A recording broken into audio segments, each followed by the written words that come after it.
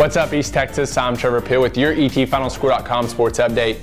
New York Mets pitcher Matt Harvey has won the NL Comeback Player of the Year award, and Texas Rangers designated hitter Prince Fielder has earned the AL honor. Fielder hit .305 with 23 homers and 98 RBIs for Texas, which won the AL West for the first time since 2011.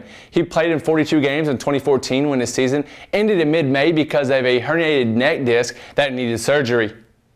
The National Motorsports Appeals Panel rejected an appeal by Matt Kenseth on Thursday after he challenged his two-race suspension by NASCAR.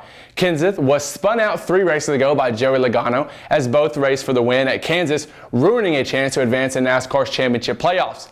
On Sunday, Kenseth deliberately crashed into Logano at Martinsville, and Logano lost a shot at an automatic berth into the Final Four. 3 years after Colin Kaepernick led the San Francisco 49ers on a Super Bowl run, Coach Jim Tomsula decided his struggling quarterback needed a break and his dormant offense needed a change. Tomsula announced Wednesday that Blaine Gabbert will take over the starting role from Kaepernick this week. Tomsula did not commit to a long-term change, saying only that Gabbert will start this week against the Falcons.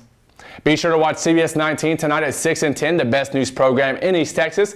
Then click to thetylerperry.com for your instant news access.